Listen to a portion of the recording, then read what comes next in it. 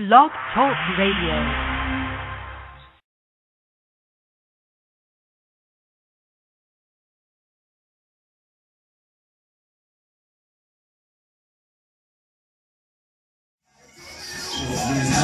Testify for my personal record that the same Jehovah by the Old Testament is the same Jesus Christ.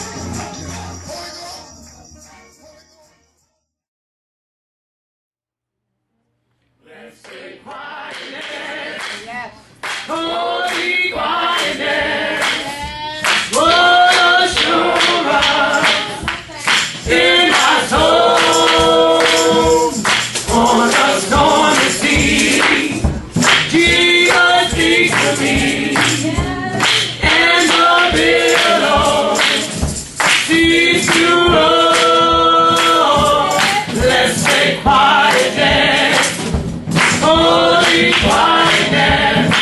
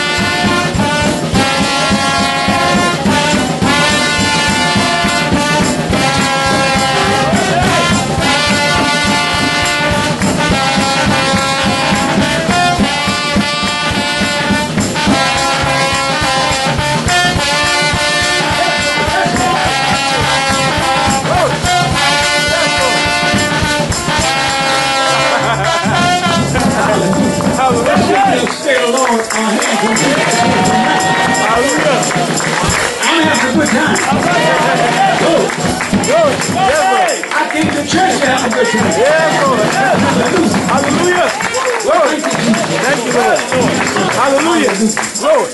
Yes. Well, I tell you, Yes, Lord. Hallelujah. And now we want to give heavenly voices a hand. Amen. Hallelujah. God remind us of Lord. Hallelujah. Yes, Lord. Amen. Yes. We thank God for again meeting us here tonight. Yes. Anytime we come to congregate before the Lord, He will meet us here if we come looking for Him. Amen. Yes. I thank God that I'm just happy in my spirit. I don't know no sad story. God's always got to love us.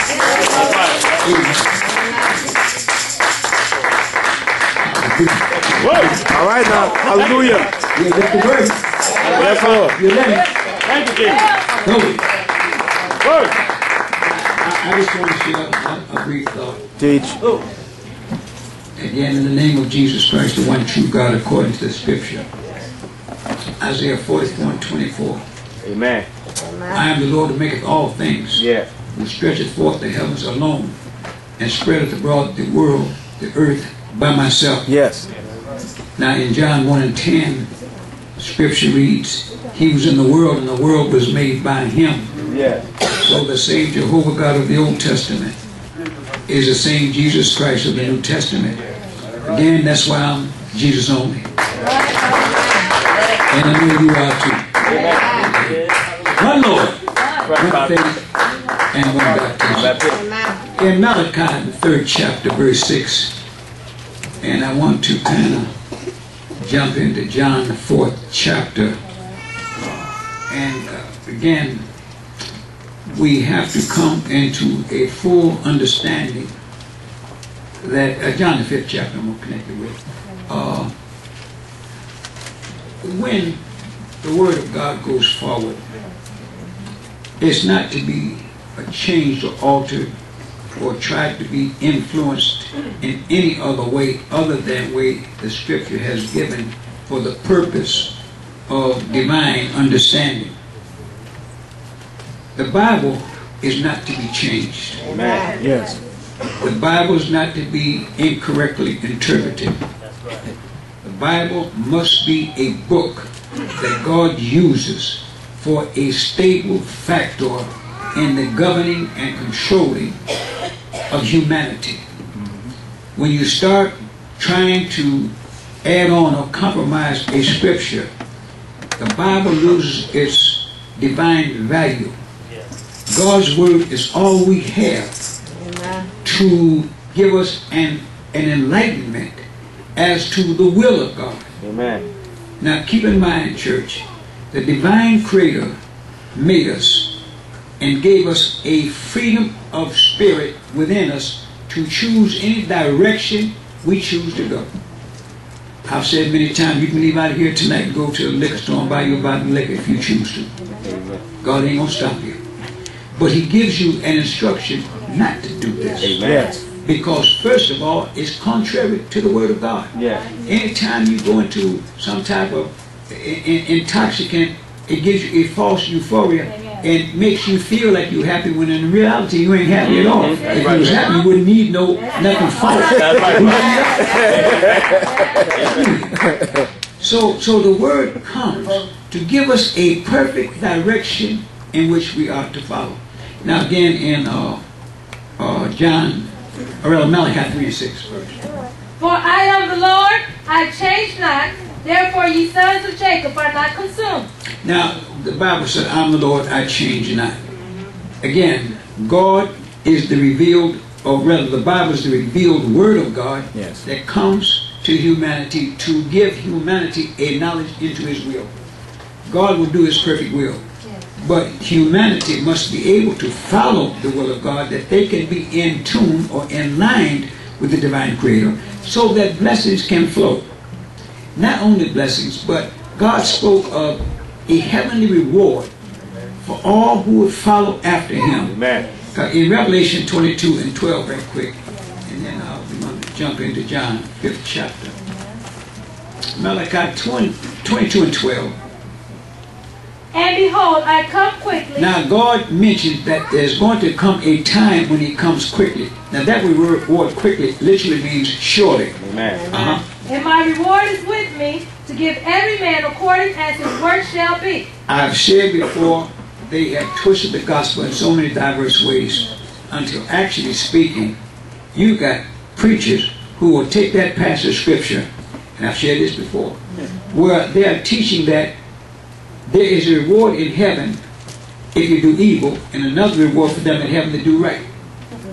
But what is heaven all about? That's right, Prophet. Heaven is about the faithful who have purpose in their heart to follow after God. Not everyone that saith unto me, Lord, Lord, shall enter the kingdom of heaven, but they that do the will of my Father. So we have to understand that the Word of God is being compromised now as never before. So if we purpose in our heart to follow after God, then blessings are going to overtake us, because the Bible says so. Amen. If you believe. Now, belief can be contaminated by a negative force. Amen. Y'all listen close. Amen. Whenever you believe in God, you don't allow for natural conditions in your life to have a dominant factor. Though they are present, they are there. You can't say I don't have a disconnect if you do. Because it ain't going to change you not having a disconnect. That's right, Dick. But the point I'm trying to bring out, if you got a disconnect, by you not trusting in God is not going to change the fact that you got a disconnect. So the only thing that you can do is trust in God to see how God is going to get you out of the condition that you're in with the disconnect. All right. To get mad at God and say, God, you allowed this to happen. It's not that God allowed it to happen. God allowed for humanity to be in an environment where humanity is really, they don't know how to control or govern themselves. The people at the top rule those who are at the bottom. So it was necessary for God to always send a deliverer, which is a ray of hope to them who have no hope. So when God sends a spiritual leader to the people got to follow that leader, because you can't follow any other course of direction unless you're at the top. Amen. And if you're at the top, you're going to live good for a while, but pretty soon, when it comes time for you to cash in, then all that you have accomplished while you're at the top don't mean 2 cents when you stand before the judgment throne. So we have to understand, we got to give it all to Jesus. Amen. And when you're in a condition that you know you can't get yourself out of, God can get you out of that condition. Amen. So you have to have a mental understanding. I've got to worship God and be happy in my continence, because worry is not going to solve one problem. Worry will not pay that bill. Worry will not get me a better job. Worry will fire that evil supervisor. Hallelujah. So what I got to do is trust in God, because the power leads is God.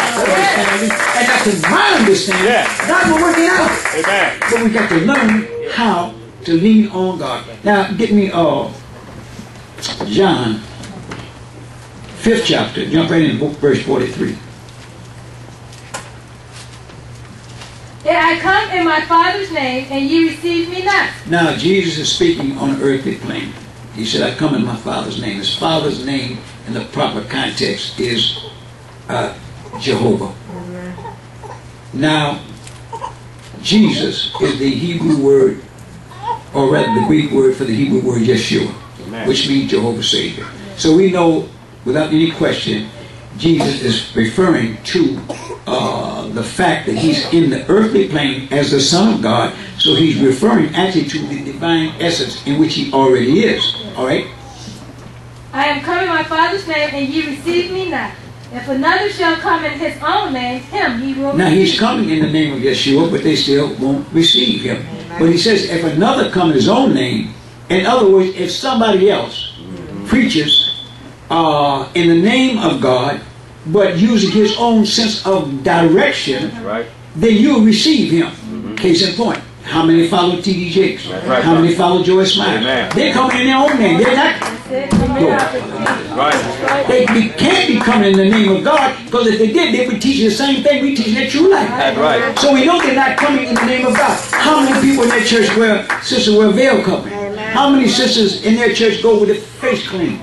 How many sisters in their church don't slip out the side door and put their pants back on? Amen. So we know that they're not coming in the name of Jesus, because Jesus forbade all of that. So, brothers and sisters, we have to understand, you got two churches. One is a false church, one is a true church. You got to know how or what is the true church. And you can't know which is the true church if somebody keeps changing the word of God. That's right. Hallelujah. So that's why we open up. Jesus said, I change not. I'm the Lord. In other words, I'm the divine authority. And I change not. In other words, don't change my word. Right. The Bible is the living word of God. Yes. I read.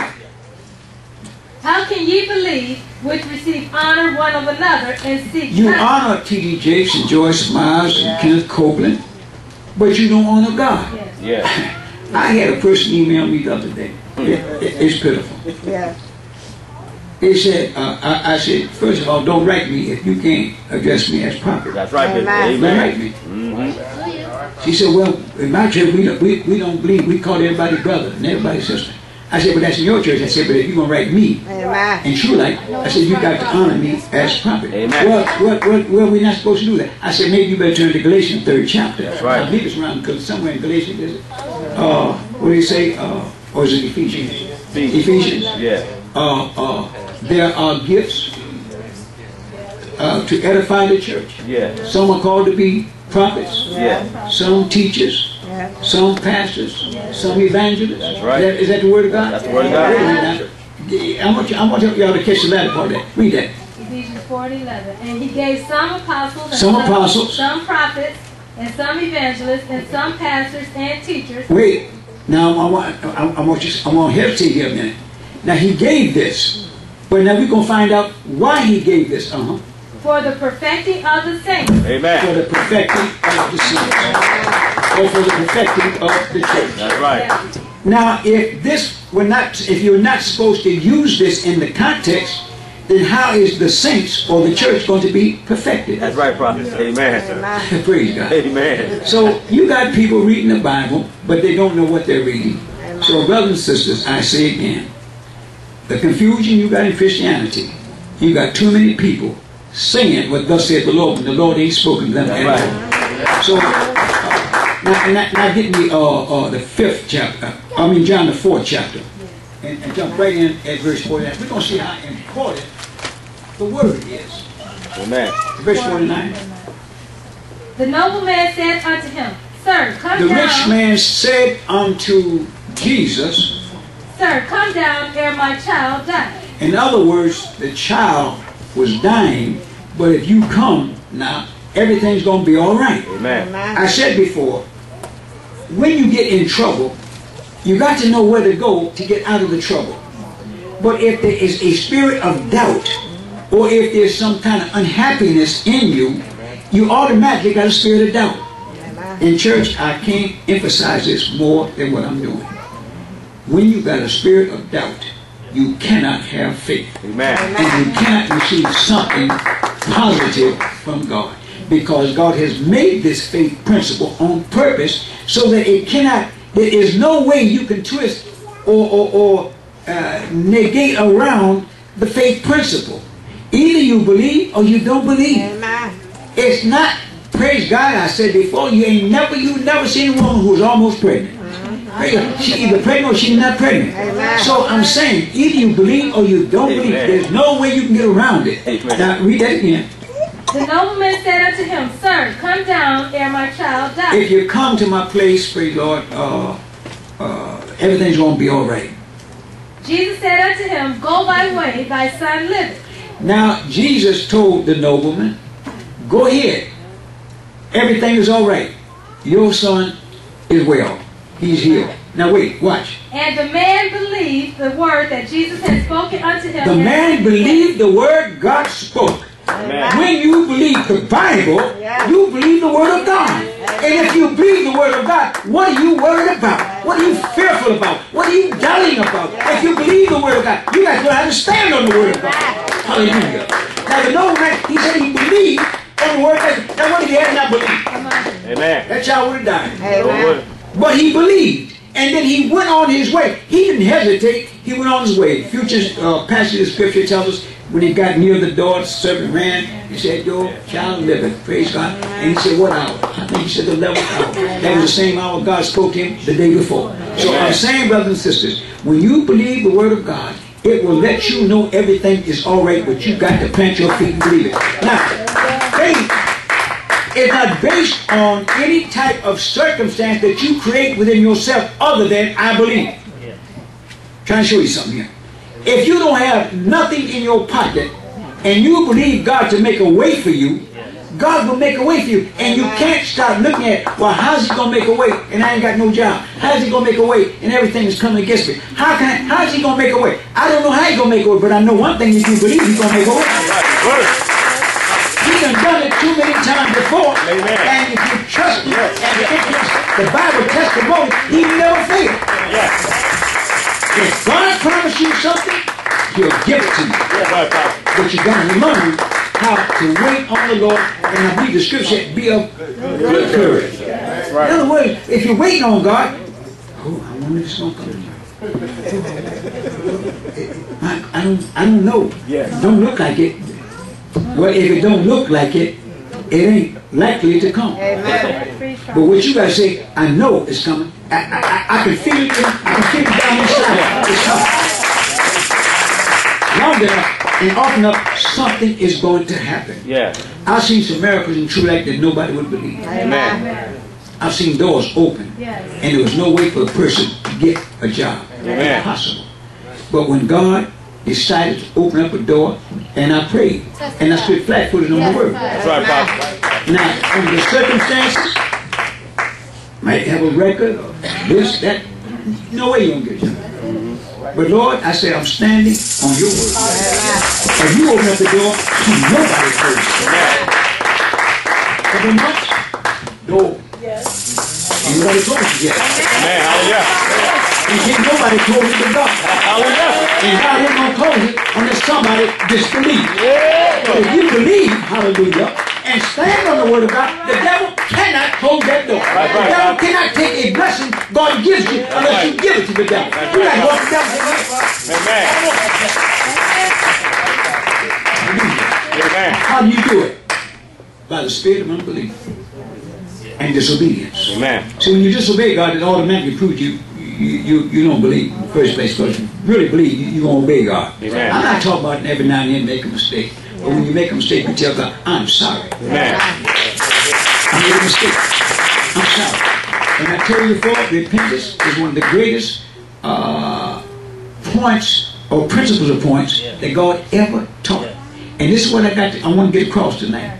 If you did something you feel that you can't never be saved for, you tell the devil you're a lying Jesus. Everything that happened to Calvary was to forgive you of your trespasses. Amen. Amen. And James, the 5th chapter, gives it a further insurance, because it tells you if you have committed a willful sin, if you go to the elder of the church and they shall anoint you with oil and pray the prayer of faith, and if you have committed sin, it shall be forgiven you. That's the word of God. Amen. That's another insurance plan God gives you humanity to let you know, I'm not going to forsake you. I'm not going to take you this far and drop you by the wayside, because maybe you're not as strong as you should be. As long as you keep getting up when you get knocked down, God will keep blessing you. Hallelujah. And every time you say, Lord, forgive me, I'm ready to get back in the race, God will pick you back up again. But God will not pick you back up if you keep on to lay down. Amen. Come on now. You say, get up. Right, and you say, thank you, Jesus. Hallelujah. So don't let the devil set no trap for you. That's right, Pop. And you think that you're not saved, or you think that you can't be blessed, or you think God won't forgive you. God will already forgive you. Amen. So don't look back at the past. This is why he said, old things are passed away. That's right, Pop. Behold, all things are what? New. All things are new. But you've got to believe that everything is brand new in your life. And this is why when we come to church, we praise God. Because when you praise God, you feel something lifting. Amen. Praise God. Now, come to church tonight, people really didn't want to get into it. But when the voices of heaven song, praise God, people started getting happy. Then when the daughters of Zion, voices of Zion song, we got happy up.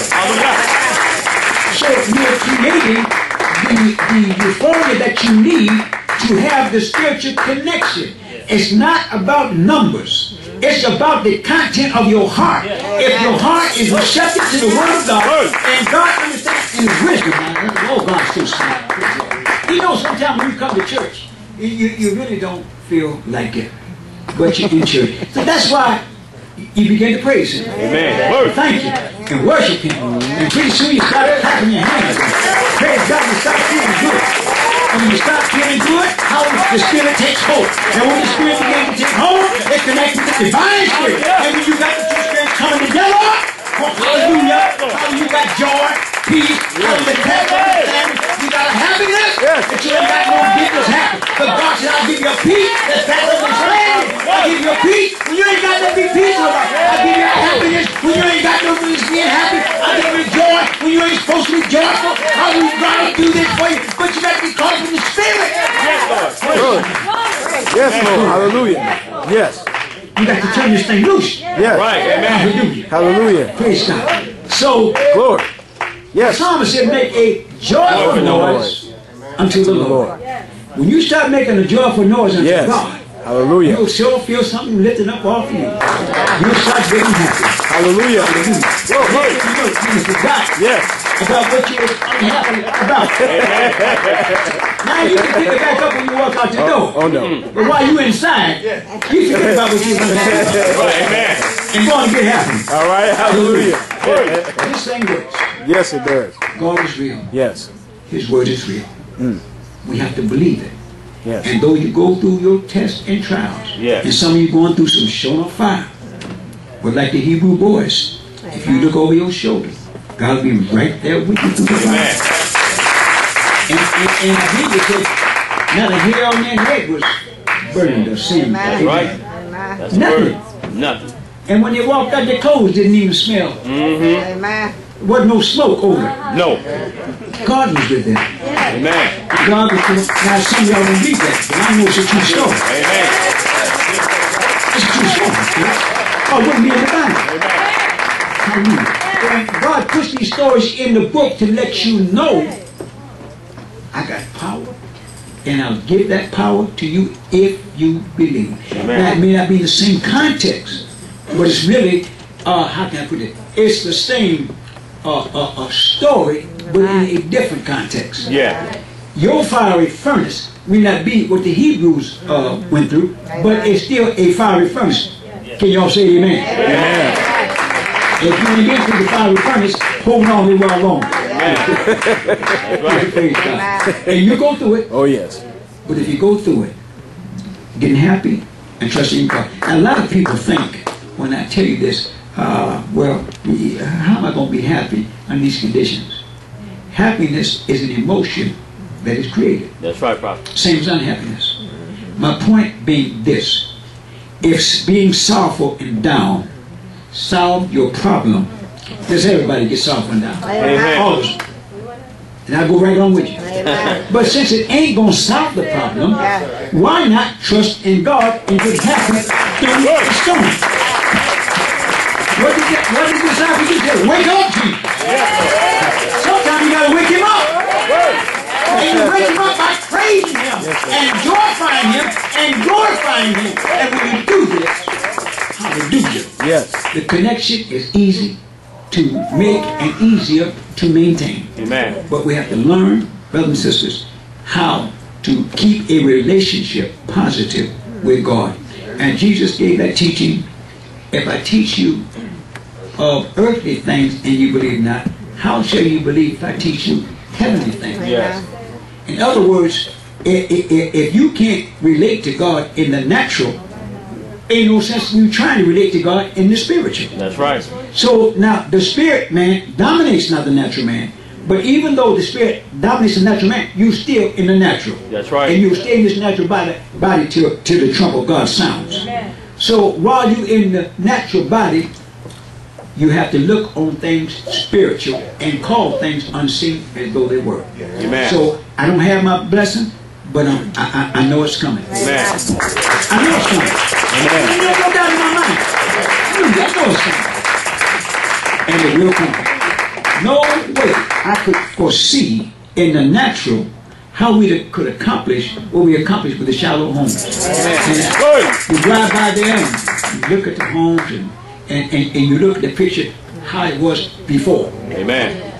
And the devil said, you can't be serious. You tell them, yes, I am serious. Hallelujah. When God performed a miracle, He took a little bit and made a whole lot. Amen. He took something small and made something big. Amen. What we have to do now, don't think and take things for granted. Amen. Always be thankful. Every time you walk in your salon, say, thank you, Jesus. Word. And you look at it as if it is a mansion. Amen. Because it is your mansion. What? God gave it to you. Hallelujah. A penthouse. Word. Oh, hallelujah. Yes. Because God gave it to you. Amen. A gift from heaven. Thank you, Jesus. Amen. And the devil can't take it away from you. That's right. Hallelujah. That's what you think about. Sister can't put you out. No eviction notice. Word. Oh, hallelujah. I'll wait here till that train comes. Amen. And I'll grab my suitcase. Hallelujah. Oh, praise God. Well, church, I tell you, I just feel happy in my soul. Hallelujah. I want you to be encouraged tonight. I want you to understand that all of us are going through something. Amen. But go through happy and rejoiceful. Because first of all, if you don't never go through nothing, you ain't gonna prove no faith. And you can't have no relationship with God. Amen. Anybody is cruising through this journey, he ain't got no relationship with God. Amen. Because if you got an identity with the kingdom, the devil is going to attack you.